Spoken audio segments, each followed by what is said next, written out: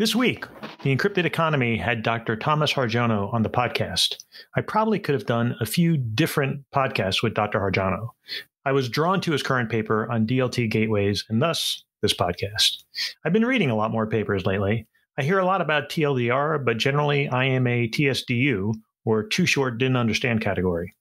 Anyway, Dr. Hardjono was a driving force for years behind the MIT Kerberos Consortium, which is probably the most ubiquitously deployed symmetric authentication protocol worldwide. He was an engineer at Bay Networks, a principal scientist at VeriSign PKI, and in a number of startups as well. He's an authority on identity, data privacy, trust, applied cryptography, and cybersecurity. Fundamentally, one of the problems that he is trying to solve for is interoperability between DLT networks, which can be private networks.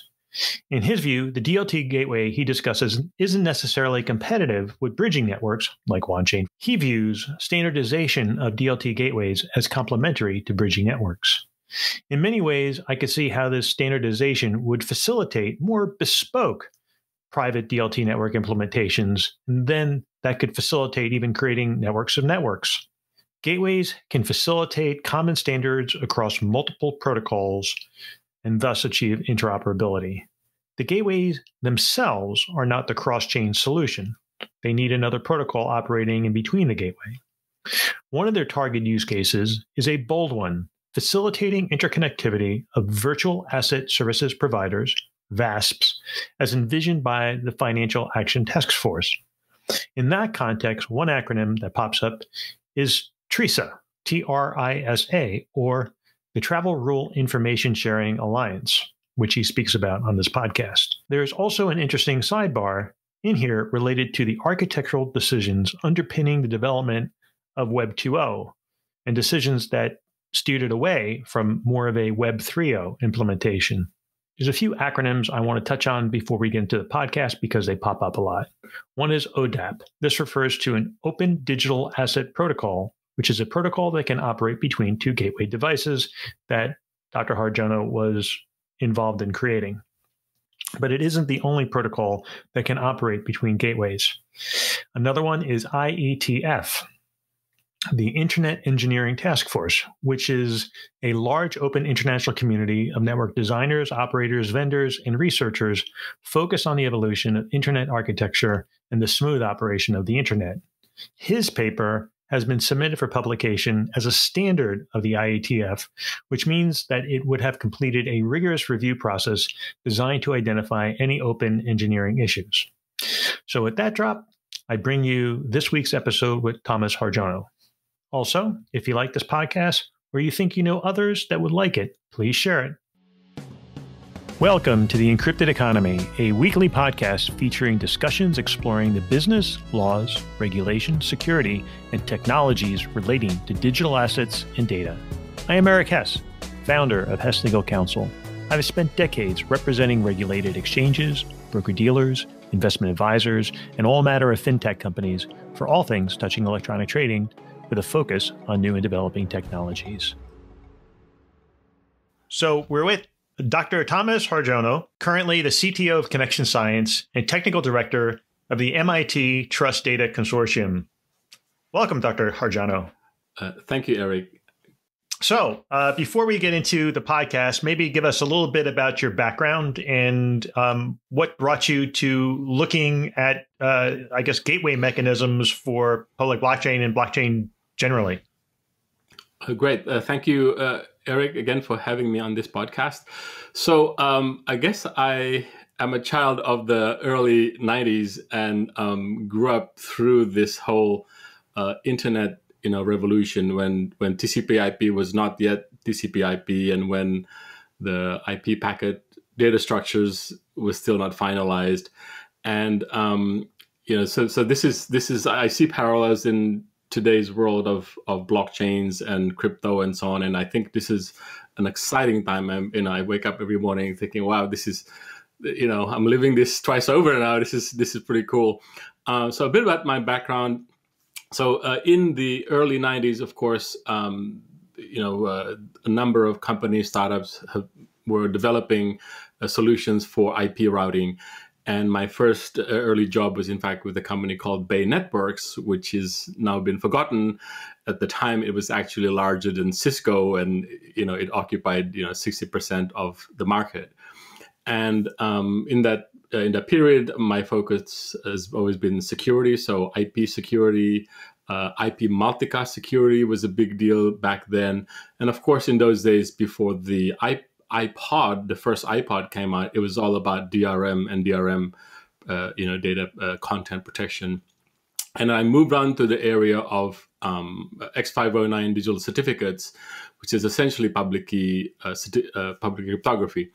And that was also deemed to be very crucial technology. And today, with Bitcoin and so on, suddenly there's a renaissance of interest in cryptography, particularly in public key type cryptography. So I spent a few years there, worked for a company called VeriSign, and understood the importance of services that provided public key related functions, particularly for certain verticals. So the one I was very familiar with is the cable network industry, because back then kids used to hack the set-top boxes with the goal of getting free movies, and the whole industry essentially moved over 2 or 3 years into this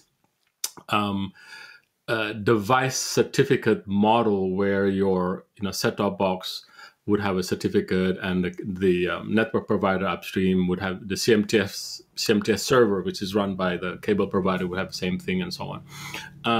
From there, I did a couple of startups, got burned out, and ended up at MIT running the Kerberos development team. So Kerberos is an authentication protocol that originated from a 1984 paper. This is the famous Needham-Schroeder protocol. Those are big names for those who study cryptography. That's probably your lecture 1, week 1, symmetric key based authentication, which is kind of interesting because it's not public key based. And so Kerberos was a core part of the famous MIT project Athena, that included different parts such as the X Windows. For those who remember X Windows, that is the granddaddy of what we have today in the computer, which is Windows on the PC and on the Mac. And at MIT, people wanted to share resources such as files and file systems, and there was no authentication protocol. There was nothing. And so this project, started way back when, and when I took it over, back in, 2007, we were trying to find a way to move the code forward, because what had happened was the actual software had been embedded within products such as Active Directory, which is the Microsoft flagship product. And therefore, basically any company, any enterprise that runs Microsoft of any version, client and server, would have our code in there. And so Microsoft has done awesome, beautiful work on top of the Kerberos. It's got amazing features that we need a special podcast just to talk about the features of Microsoft Kerberos. And of course, Mac is on Kerberos as well. So, that was part of, our achievement at MIT was, during this 5-6 years that I was leading it, we had a whole bunch of companies come and say to us, like, what features do you want, right? So that was the MIT Kerberos Foundation, and the Kerberos protocol development is still running. It's still ongoing. It's primarily done through, emails. And so, I've stayed on at MIT. It's an addictive place, as you know, Eric. There's just so much going on. And, back in 2000, I think 8 or 9, I read this, Nakamoto paper and kind of yawned. Okay, like this is beautiful. This is beautiful work. 3 different pillars of design of constructs supporting this currency. But hey, I was around when DigiCash, people might remember DigiCash with Chaum way back, and I was excited back then, and I was disappointed. Okay, why? So you're like, I'm not going to get burned this time, right? Yeah, and like, oh, what happened? DigiCash didn't go anywhere, but the credit card industry did. The card payments industry just, blossomed in the last 20 years. And so I said, like, okay, yeah, okay, and Bitcoins, yeah, that's nice, but like, who would use Bitcoin, for goodness, little did I know. So I paid attention, and of course, I think for me the real sort of meat of was when Ethereum came along with the smart contracts, right? So okay, this is a very interesting construction. So we've been looking at that. So back to your question about gateways, the internet design of the 80s and 90s also faced the same dilemmas, that we had local area networks, LANs, that employed specific, not just specific cabling technology, but specific data packet structure technology. And so how do you interconnect these networks? And so there's a thing called border gateways that are used in the internet today. So the same architecture is kind of we're visiting the same architecture for the purposes of blockchain and blockchain network interoperability and crypto. And so moving out of the, I guess, we've been in sort of the hype cycle stage, which has generated a lot of attention onto crypto. But as we start to move out of it, how do you anticipate these layer one public blockchains evolving from here? A very good question. This is actually one of the motivations for gateways. So when we looked at gateways, we tried to understand. So first of all, why did we have TCP/IP to begin with? And for those who are interested, one of the big names, so one of the heroes of mine, there's Vint Cerf and Bob Kahn, and of course there's Dave Clark at MIT. Dave Clark's got a nice new book, I think last year before, on the history of making the internet. But the motivation back in the late 60s was the fact that the United States communications, both civilian and defense, was based on this connection-oriented telco model. So the theory was that, in those days, the Cold War, remember, the enemy could just bomb, a couple of major phone exchanges, and we won't have any communications, right, end to end. So this whole routing model was developed. And in those days, there was the telcos was like one company, right? AT&T told us what the packet. AT&T told us everything, right? Fine, that worked for a time. Now, this whole gateway model is trying to address the same problem, that you have a proliferation of these networks that essentially hold assets. Right, but then there's this problem of asset mobility and survivability. So another big event that people I think sort of glossed over was the CryptoKitties. So CryptoKitties placed the Ethereum network almost at a standstill. It sort of halted, and this brought the question of survivability, because back in the 60s, the reason why DARPA and the Army and so on placed so much investment in the internet was communication survivability. So today, do we have equivalent survivability? If tomorrow there was a day zero virus that crippled 90% of all the mining nodes or forging nodes, staking nodes of a network, my asset is stuck there. I can't move it out, right? So how do we solve this problem? Because for investors don't want to know about this. Investors just say, if I want to sell now, I expect that it be sold in the next 5 seconds. I don't want this business about, well, gee whiz, we got blockchain overload and the transactions are very slow today. It's like it's not that's not acceptable for today's sophisticated traders in Wall Street. Right. And do you see a proliferation of more layer one blockchains, more private blockchains? I mean, I guess you could say both, but do you think there'll be a consolidation? Probably not so much among private blockchains, because those I think would just continue to proliferate. But do you see a consolidation against layer one blockchains, or do you think we have a long way to go still before we get to that point? That's a good question. So eventually there needs to be consolidation, and there needs, I think, just human beings have a limit to how much complexity our brains can handle, right? And at some point in time, we'll all say, okay, enough of all this, different variations of blockchains.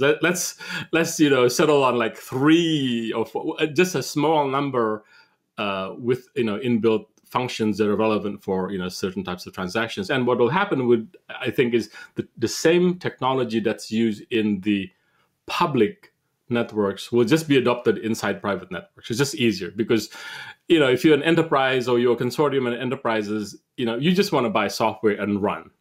Okay, you don't want your internal dedicated team to be doing software maintenance, every week, and then developing its own versions and forks, right? So at layer one, I think there'll be consolidation over time. The question is when, because people are still, so there's this negative aspect, and audience can feel free to disagree with me. There's this aspect of speculative investments that's driving creation of yet different blockchain networks, private networks, for the purpose of literally, what's the polite word of saying this?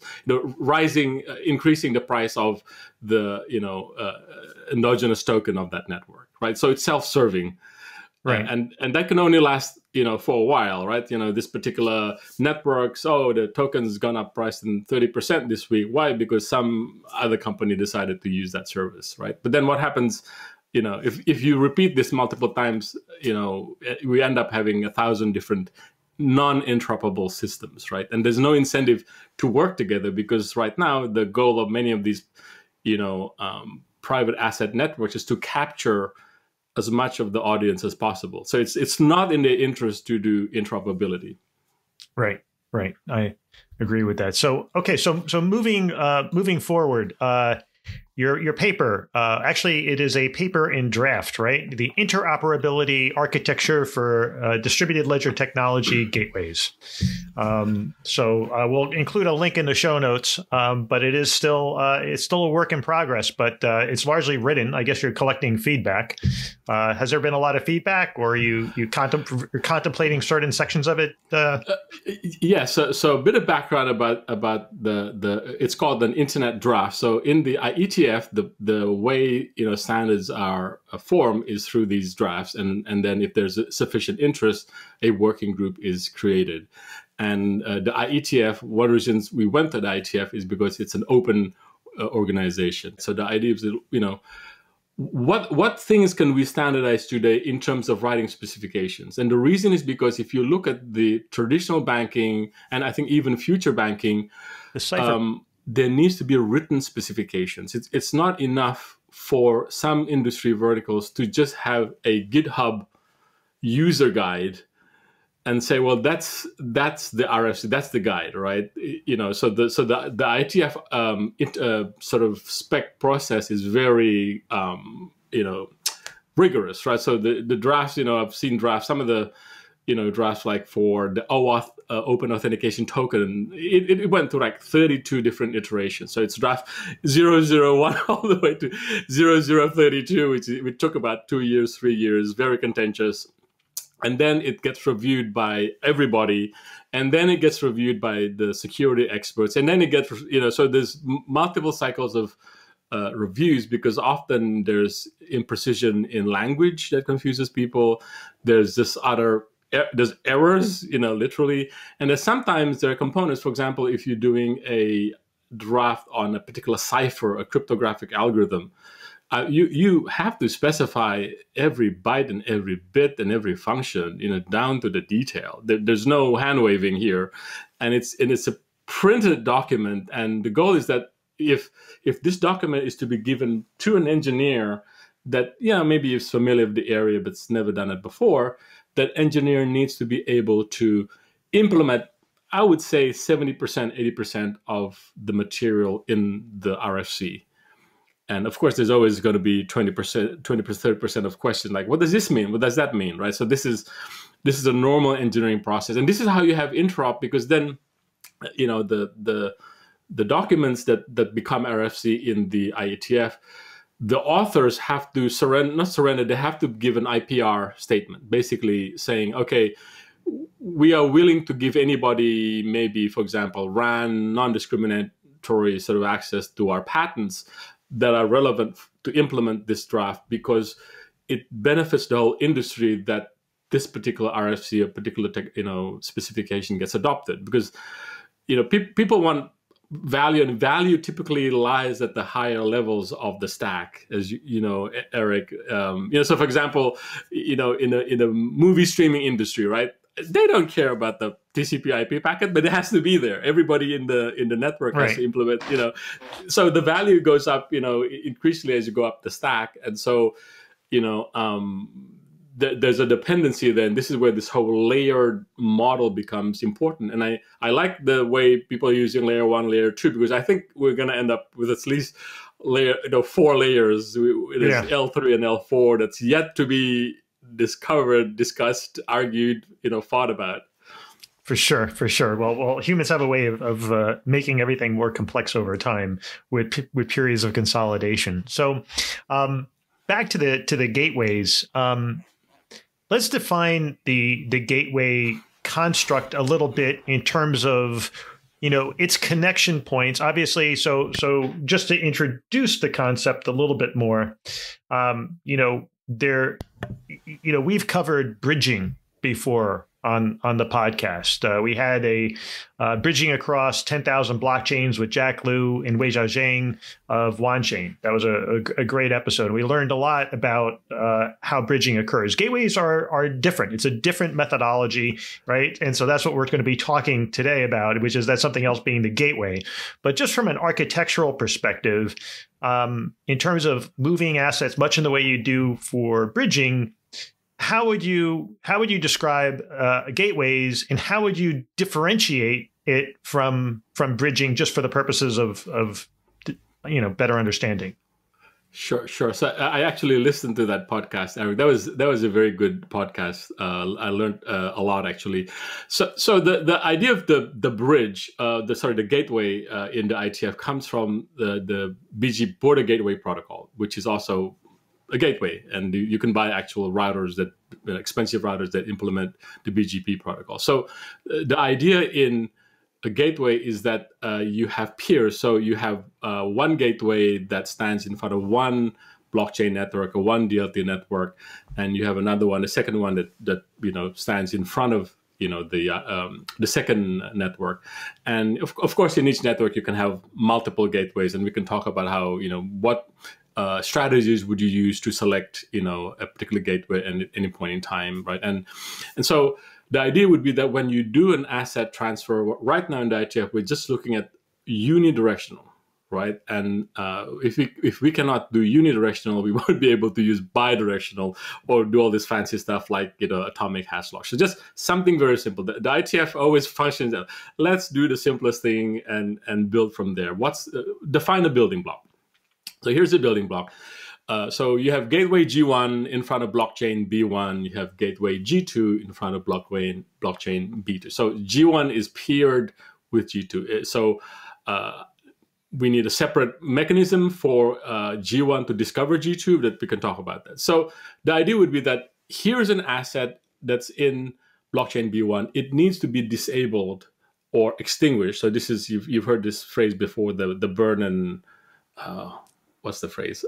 Mint and burn or lock or... Yeah, so you want to lock and eventually extinguish the asset, which has economic value, which is what makes it very complicated, and move the value to the second blockchain and regenerate the value in the second blockchain, assuming at the protocol and the packet at the L1 layer, this is possible, right? It's quite conceivable. It's not possible. So, for example, if I have a land certificate for my nice 100-acre property in the Bahamas, in blockchain B1, and I want to move it to blockchain B2, and B2 happens to be Bitcoin, well, no, there's packet incompatibility. You can't do that, right? So assuming you can do that. So we need a commitment protocol that is robust, and we've been looking at the traditional database commitment protocols, which is the 2-phase commit protocol, and actually it's the better one is the 3-phase commit protocol.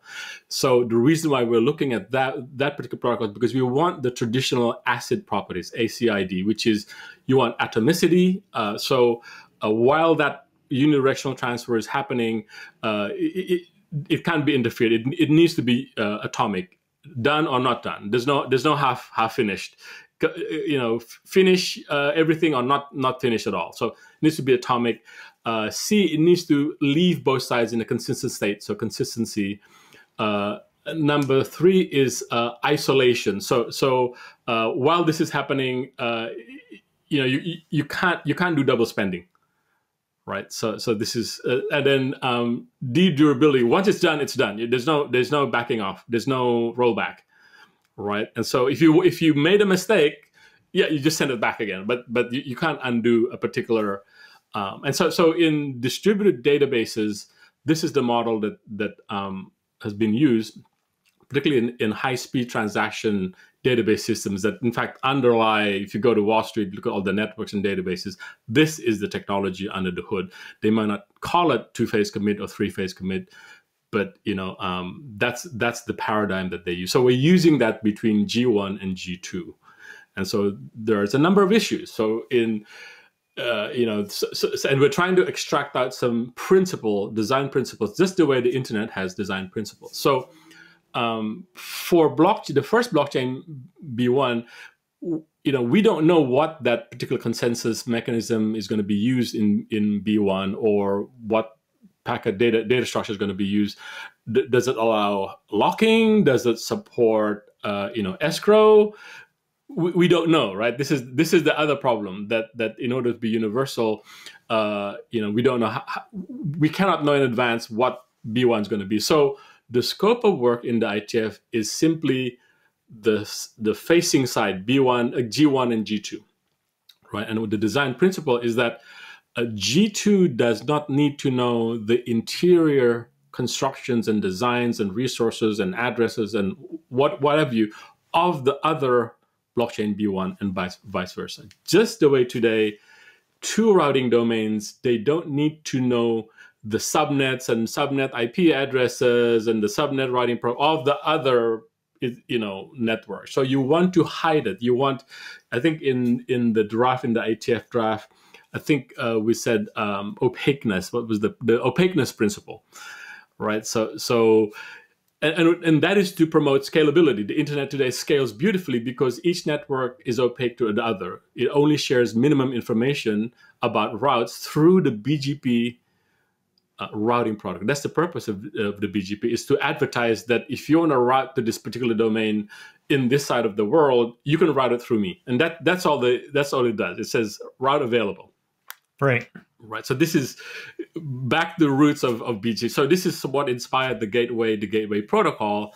The second document that actually defines what this protocol is called ODAP, which is Open Digital Asset Protocol. And it defines a number of just relevant things like API endpoints. Where's the URL for the endpoint to talk to the API at gateway G1 and G2 and so on. So all those details are being defined in this second document called ODAP. And would the gateway construction be dependent on ODAP? ODAP is, again, well, maybe just to even take a step back on what ODAP is, it's sort of the standard, the standards for communication. Again, I come from Wall Street, and I think in terms of like FIX, and FIX is sort of like you have your technical component side, but the FIX messaging structure is predetermined. You can turn on and off different fields. Is that similar to what ODAP is? That's exactly right. That's an excellent description. It's just defining some of the obvious and needed from an engineering perspective constructs like API endpoints, identifiers. What does that? Is it mycompany.com /something/something? And yes, so in fact in the group, we have a meeting every 2 weeks that's attended by quite a few people.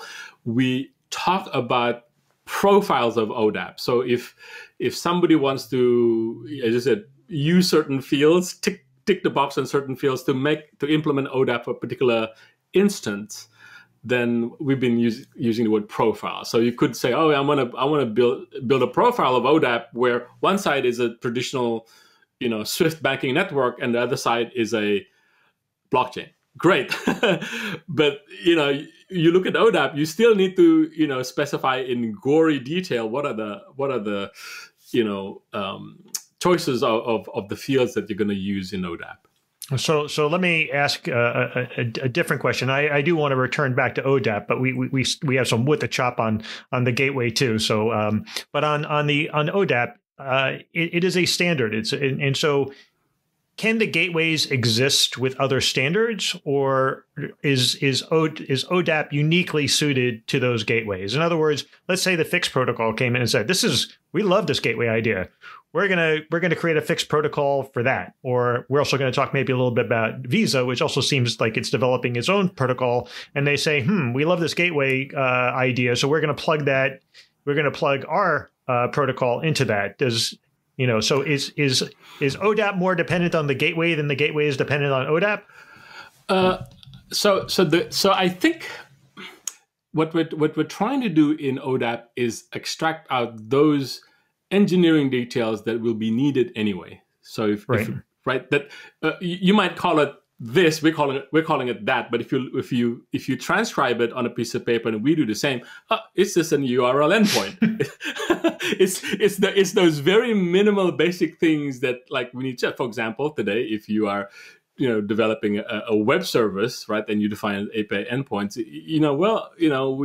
people don't argue about HTTP anymore or about URL, URI. It's a given because it's so minuscule but necessary. And so I'm hoping that personally, I'm hoping that the ODAP sort of gains popularity, and we like to invite people to come and to the ITF and participate and tell us what's missing in ODAP, right? Because it's still a draft. It's still a long way, I believe, personally, maybe another year or two. There's knowing the ITF process, it does take that long. And, which is also good because I think good engineering takes time, right? Let's do good engineering and take the time and do it right, without having to go back and revisit. Because as and the audience may know, we went through this kerfuffle with the Wi-Fi. Remember the Wi-Fi security issue back in 2000, 2001? And that's because a lot of vendors jumped out, and I won't name names, producing, Wi-Fi 802, was it 802 dot 1.11, the A and the G, what was it? No. And the cipher, the encryption algorithm was weak, and people were breaking into other people's Wi-Fi. And then they convoke this special IEEE task group TGI to design the cipher. And then what happened was, there was this discussion. We have to replace the hardware, we have to replace the firmware, and so it sort of put sales of Wi-Fi devices on a standstill for like 2 years. No one was selling Wi-Fi hardware. And so I feel the same thing, right? That if we rush too much and discover there's, errors, your private network that contains your assets, it might just become unpopular, unworkable, and you'd have to reinvest and, fix your code and so on, right? And so that's why written standards, is important, because people need to read and think about this. Running code is, but don't get me wrong, ITF is about running code, right? So we love running code. Kerberos is all about code. In fact, you could blame some of us at MIT for going the opposite. We had the code first, and then we had to write the RFC. And so maybe what you're describing, and I'll pull a page from something you're familiar with, is like the way that we have like an ISO and an NIST and even CMMC in the cybersecurity community, different standards for achieving it.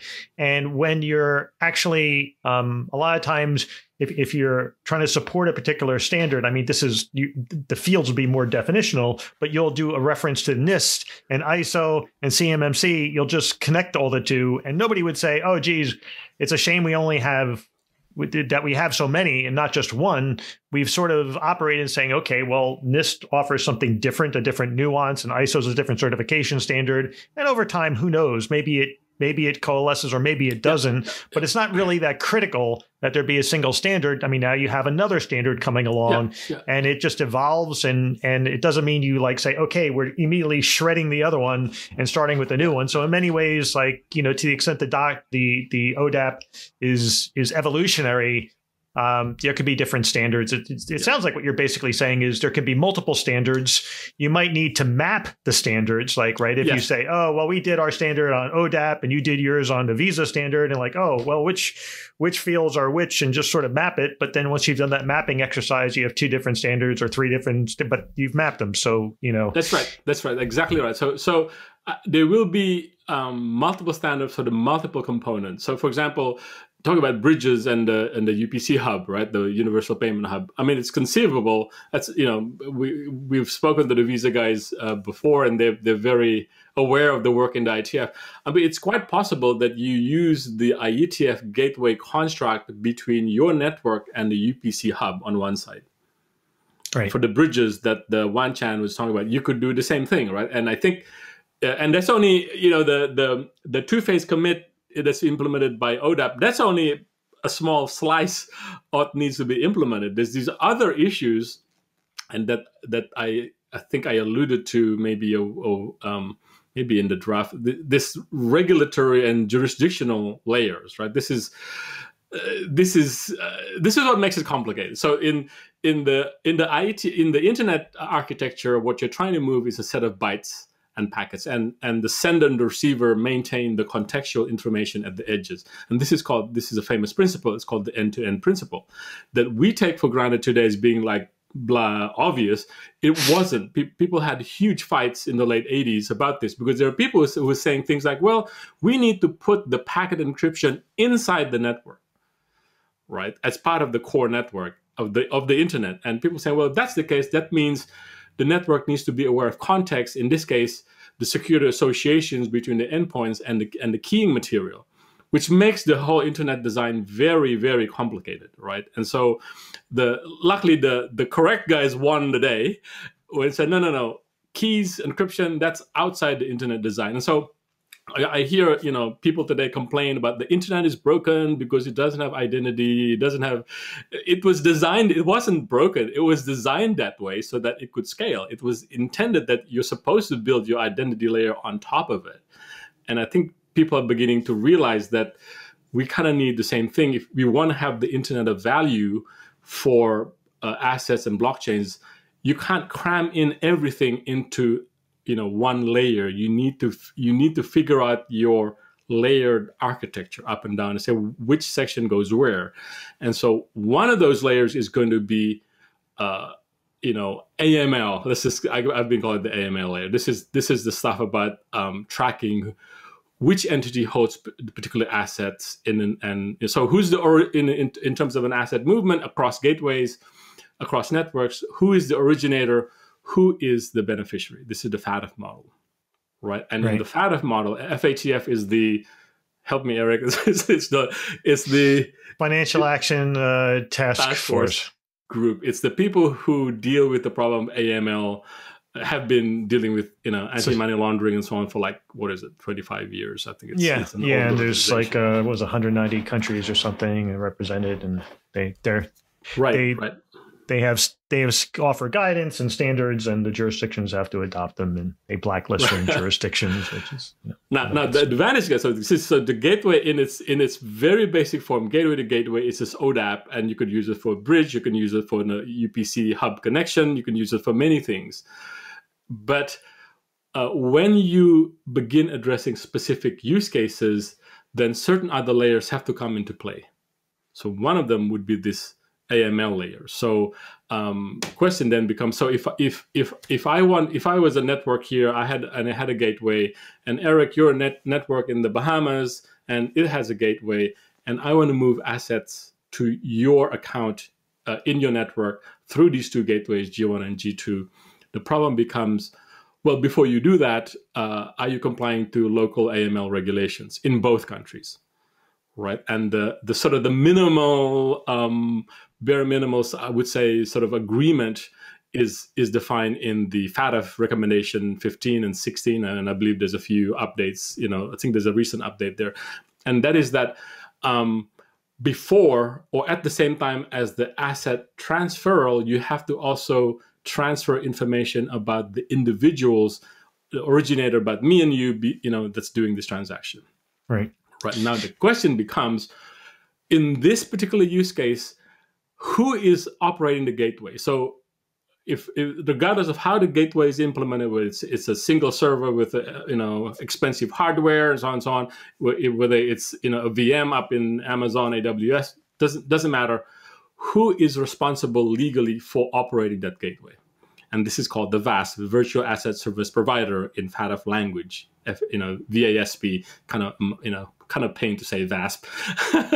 But so the question then becomes, when these two gateways begin to open connection, and eventually, execute ODAP, before they even get to the ODAP stage, they need to find out who these guys are. So I'm a gateway here in Boston.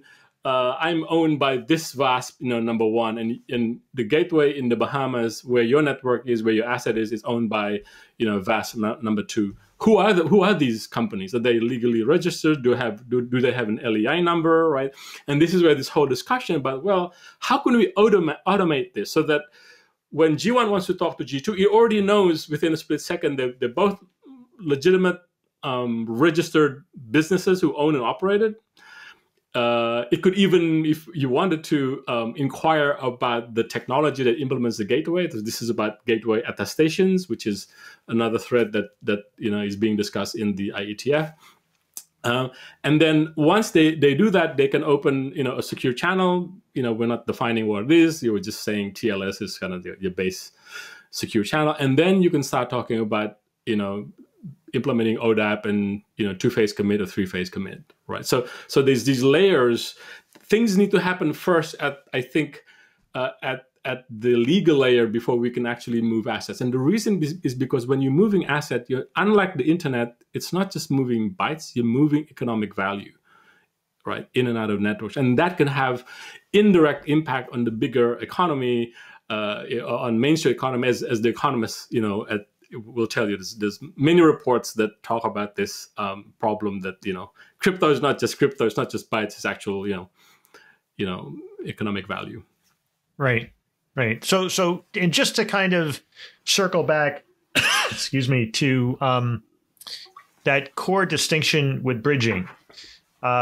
So in a bridging context, typically, I don't, I often think of bridging as something you do to convert your asset to something else. And so that you put in something and you get a wrapped asset back and then you can transact. But I suppose in terms if you're doing trade pairs and what have you, you can do it instantaneously through a bridge. It's a similar process. It complements. So I look at bridging as the next layer up. So if you have an entity providing bridge services, it in fact could implement the gateway function within its network, right? Because the word bridging here, there's a connotation because it's not just moving.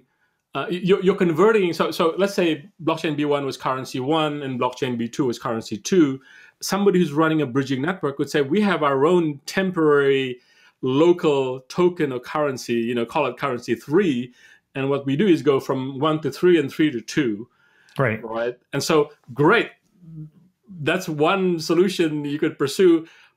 But underneath there, you still need these two-phase. You need commitment, right? When you move this inside in the bowels of your network, you will need those 4 properties, ACID properties, for your own security, right? Because if suddenly your network gets hacked and your conversions are interrupted, right? So in fact, you could even say, well, maybe there's 2 cases of commitment that's needed. So from currency C1 to currency C3, that has to happen atomically. And then from C3 down to C2, the second blockchain. So yeah, to me, this is a great complement that in fact, the whole bridging concept is a richer sort of construct that wraps around the gateways. In fact, one or more gateways will be needed that implements this ODAP commitment sort of unidirectional, right? So you could have, you could implement a bridge that is bidirectional. Right. It's just more of the same stuff, the little units inside the ODAP instantiations.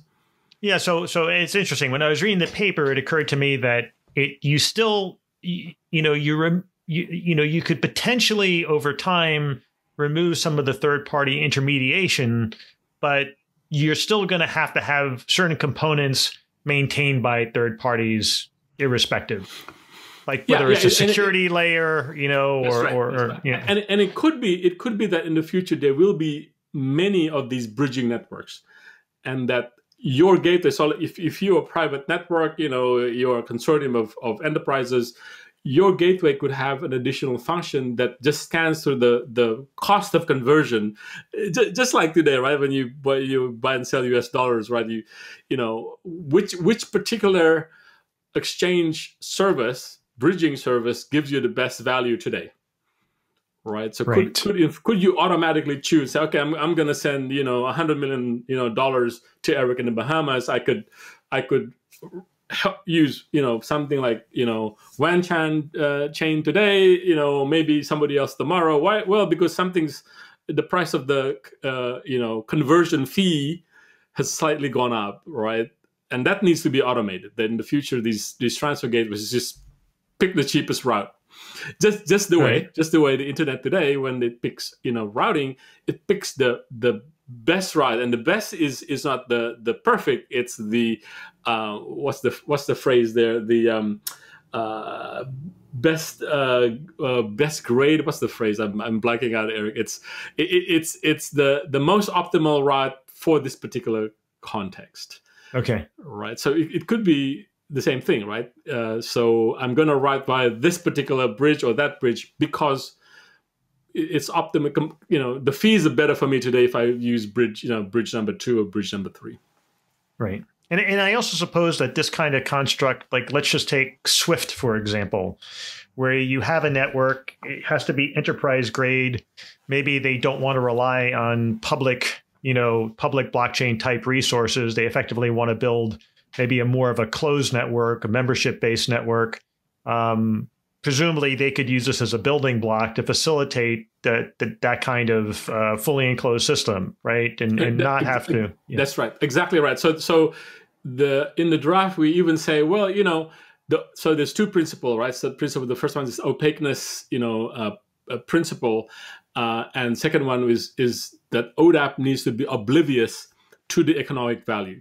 At the ODAP layer, it's just bits and bytes.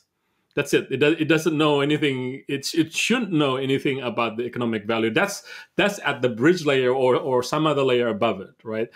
So in the case of something like Swift, you would like to be able to have one side literally be a traditional banking. Maybe it's Swift on one side, right? On the other side, it's any number of available blockchains today. And so when an engineer in this, Swift engineer sits down and says, oh, how do we do this? This is where the ODAP choices, as you said, like which options fields are we going to use in ODAP for this particular scenario? Because one side we've got this banking network and it doesn't know anything about consensus.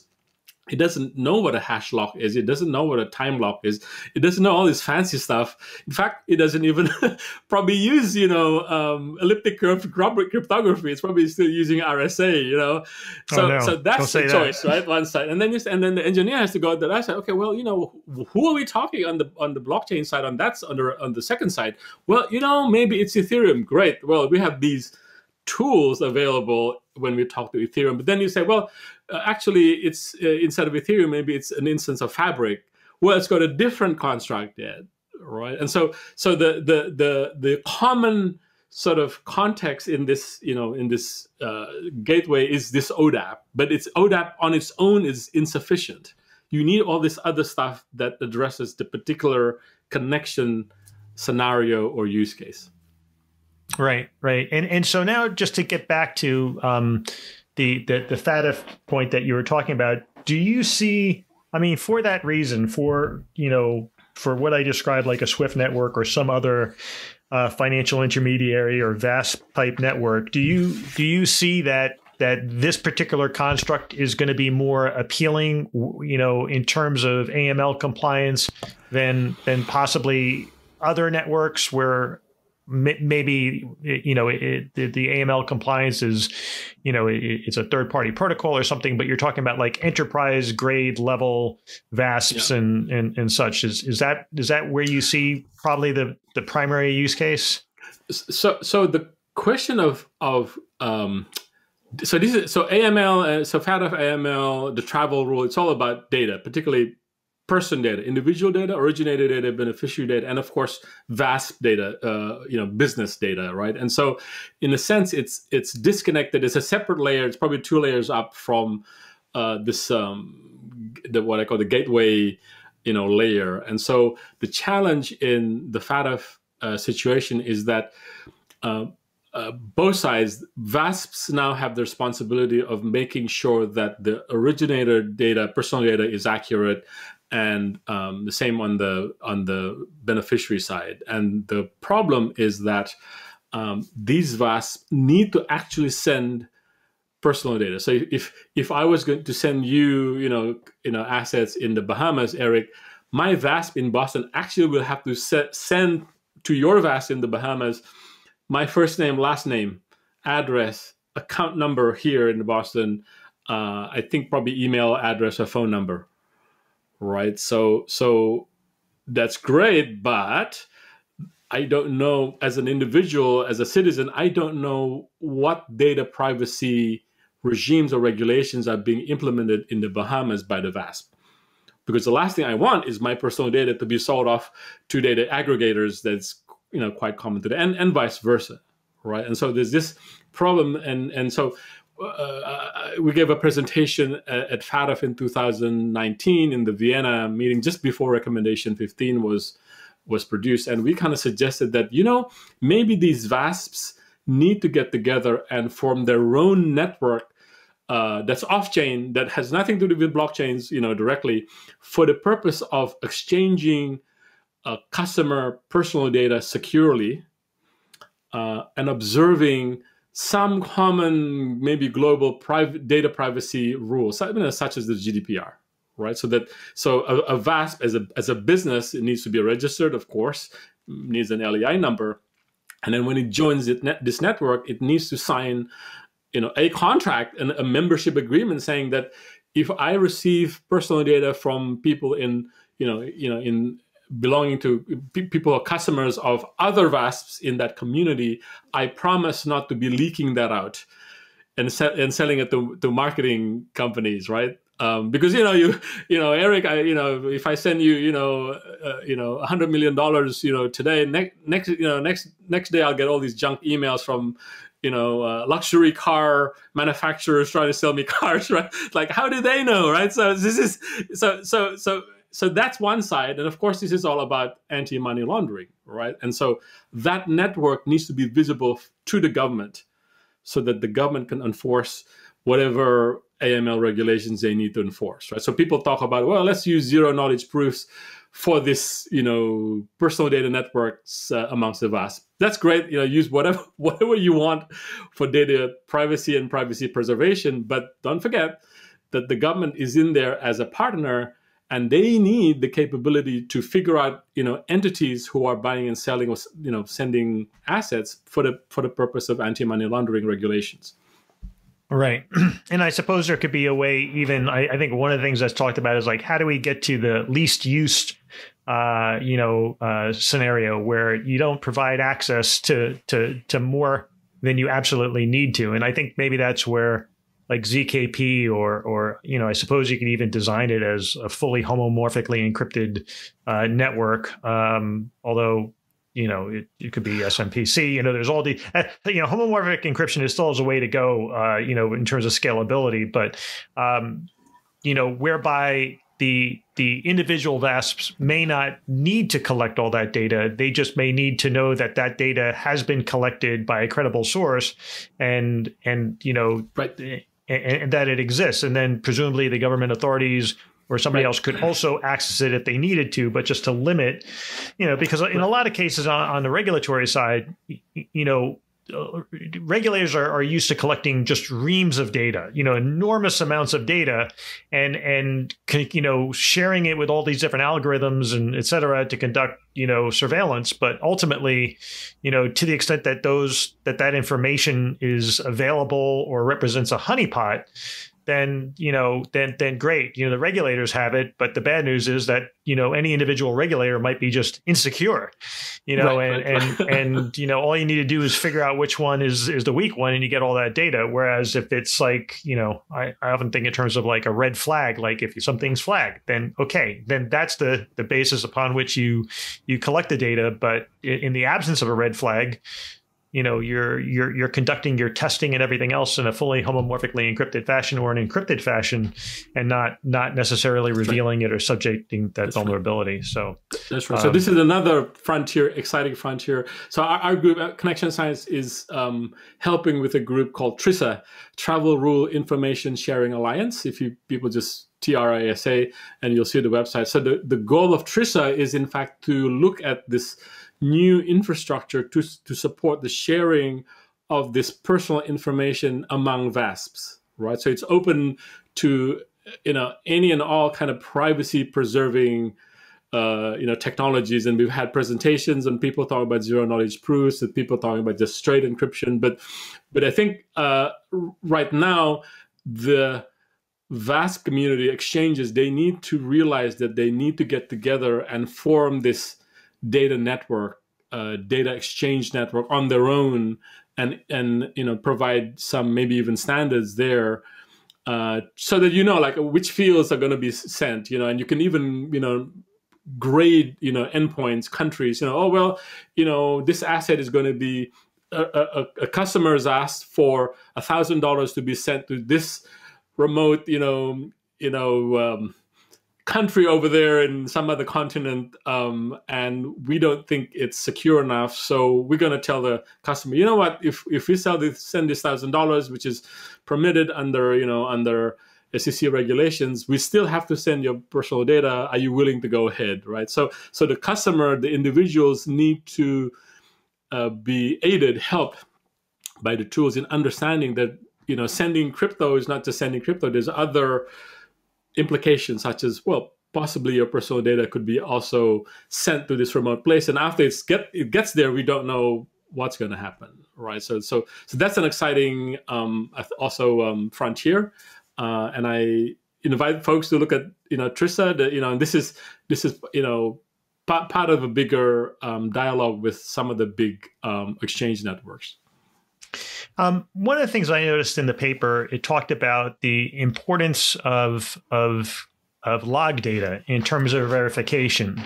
And that was interesting to me, only because when you think in terms of bridging and such, you're thinking, you're basically looking to the blockchain, the immutable blockchain, for a lot of these things, which is not to say that you wouldn't also review the logs. Do you feel that collecting and retaining and analyzing the log data is of greater importance in this kind of network? Sure. So in the gateway draft in the document, there's this question of crash recovery, right? So if G1 and G2 are communicating today's practices in database,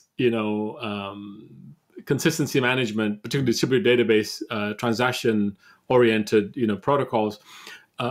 The gateways, the databases retain local logs. And the reason is that if the machine dies or crashes, it doesn't have to restart the session from the beginning again. It can just say, look at its own local log. Presumably it's on disk. Presumably there's a disk that survives the crash. Boots up, reads like, oh, yeah, I'm out of the 11 steps, I was up to step 5, and so I don't have to repeat step 1 to 4. I can resume the previous session. So that's in the ODAP case. When we say log, we mean crash recovery log locally. And we've talked about, should we record the log inside a blockchain or DLT? Yes, we could, but what does it give us? Because for fast reboot and recovery and session resumption, you need the logs to be available either in memory or in disk. Worst case is on disk.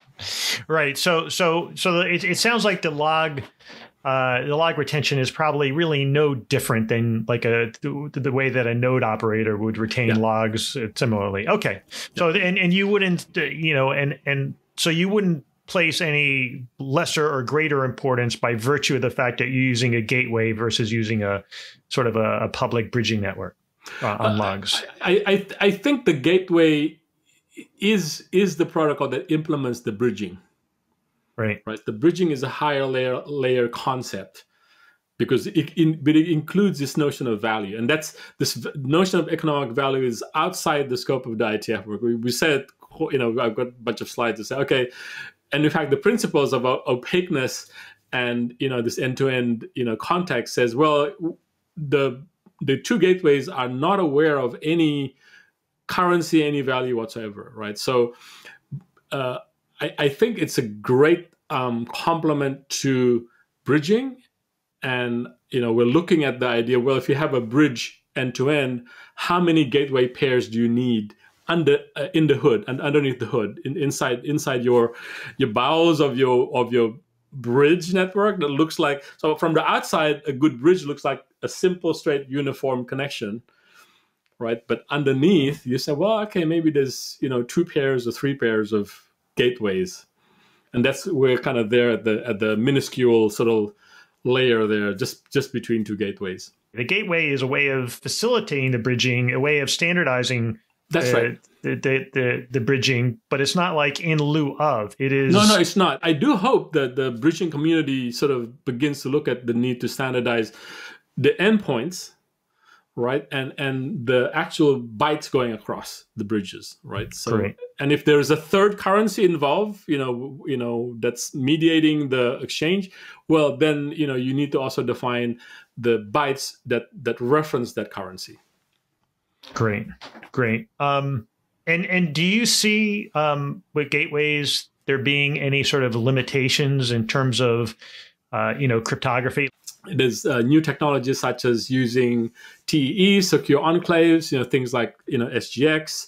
We're also very involved in the CCC, the Confidential Computing Consortium, which is an alliance of people who are using some of this TEE technology to create the future secure computation environment, right? And that has a lot of challenges, but it's a great sort of, we've looked at, well, could we use TEEs to implement gateways? Right. That's right. Why not? In my gateway here and your gateway in the Bahamas, we could all, implement TEEs, and then it could talk to each other using that kind of trusted hardware.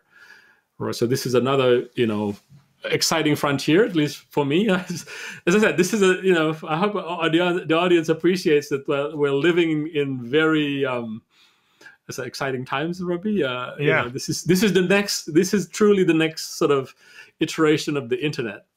Yeah, and I think even more exciting. But so then in that context, we mentioned a couple of different forms of cryptology and frameworks. So obviously TEE would be on the top of the list. Which other ones do you think would be well suited? And you don't have to. I won't hold you to this answer forever. If it changes in 6 months, it'd be like, well, that was 6 months ago. So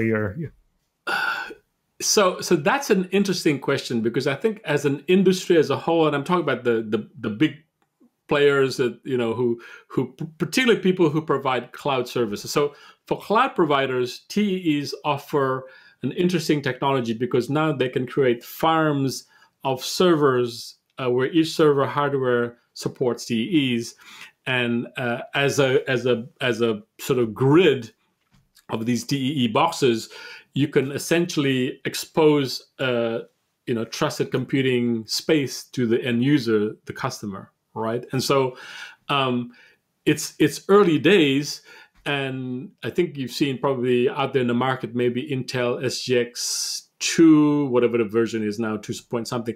It's kind of most popular primarily because I think it comes with the high-end Intel processors, right? You don't have to buy any special processor, and there's several competitions, as out there. ARM's got a solution, AMD's got a solution. I think for the industry as a whole, they will need to standardize on certain aspects of proving or attesting that your hardware is a true TEE. So because if you're, so here's a good example. So if I was a biomedical service provider and I have very sensitive data, cancer data for the politicians in Washington D.C., right? It's like, oh, who's got cancer? Right? This is very, very, and so I would like to be able to compute or do data manipulation in a trustworthy space. But before I load my data into your cloud that claims to have this technology, cloud provider, you need to be able to give an attestation back to me about the construction, literally the composition of your stack, from hardware, firmware, all the way up to the VMs and the containers that are going to be running inside this execution environment. So we're at the cusp of a fairly complex technology out there, right? It's one thing to say something about your infrastructure. It's another thing to be able to prove it sufficiently, right? Right. And this is another ad. We've been active in a trusted computing group for 20 something years now, 21 years, and the IETF of all places actually also has a group called working group called RATS, Remote Attestation Working Group. That's pretty much the same bunch of guys from the TCG, but it's the IETF, so it's an open process. I invite people to read that. In fact, just last week, I think the group just voted the RATS architecture to be an RFC proper. So it's going to be, and it's taken a year and a half, 2 years to get to this agreement on this architecture, only because it is fairly complex. And I think there's a lot of synergy between RAS architecture, TCG, secure computing architecture with the whole crypto space, because we see that in the future, it could be that crypto transactions need to be made private, right? But you need a way to prove, say, to the government that, yes, this transaction occurred in this infrastructure at this particular point in time. Here's a copy of that attestation that I received from the infrastructure provider, cloud provider, and here's my side of the evidence that I loaded up, my side of the transaction to that particular TE and vice versa, right? So again, fairly complex, fairly interesting and exciting. Right. So and just to kind of summarize, as I understand it, presumably any type of encrypted framework, whether it's homomorphic or secure multi-party, may make sense in sort of a non-standardized, wider adoption context. A smaller closed network, you could do whatever, right? But if you're thinking in terms of how do we do something that's going to be more universal, that's going to be more widely adopted, TEE would be, sort of where you'd go first with remote attestations, as opposed to, homomorphic encryption. It all has to be largely closed. Right. That's right. And in fact, this is another role for the gateway, is that imagine, blockchain B1, all the nodes there, there's 1,000 nodes, doing consensus, and they're implementing some TE mechanism in hardware. So you can't see, people from outside can't see the ledger. The ledger is always perpetually encrypted, but you want to move assets out of that network, right? So this gateway needs to, it needs to participate in this whole private computing space so that it can know that there's no double, same rules, no double spending, members can't cheat, all that stuff. So it needs to be able to peer into that encrypted space, and then at the same time be able to talk to the outside world and move assets across, again, with the same acid properties, the atomicity properties, right? And this is why the more we look at it, the more we sort of think, well, this gateway construct is sort of the smallest unit. It's literally the, router to router connection above which you can build all sorts of fun stuff, but it needs to have this unit down there. So this is, you point a great aspect of this gateway is this whole, private blockchain, encrypted blockchain sort of, I think it's an upcoming area that's being studied by a lot of people. Right. Well, it's interesting because, it really sort of, I think it's helpful to look at the gateways as sort of functioning within both in sort of a larger, broader, universal context, as well as even integration with individual private networks that might have different cryptographic properties. Looking at the Visa Universal Payment Channel Hub under development, could you offer some? I don't know if I'm sure you've read the paper. You said you spoke to them. What are your thoughts on that, and how would you compare and contrast it with some of the work that you've been working on? Like the bridging concept, this is again a great complement. So my understanding of the hub model is that in fact it is going to be a hub and spoke, model, and the hub could be something that Visa could run as a service, right? And so we see, let's say you have blockchain B1 that needs to talk to blockchain B2 via this hub. Well, between each of the blockchain and the hub, you would run a gateway protocol such as ODAP, right? So underneath, of course, with all the bells and whistles and all the features that are non-relevant and meaningful to the hub. And on a business sort of strategy, I think that's a very smart strategy on the part of Visa, because again, right now the card payments industry is the industry that interfaces to the end user, right? Most of us, particularly in developing countries, would be using some kind of a card, and of course, there's now on your phones you have NFCs and so on, near field communications.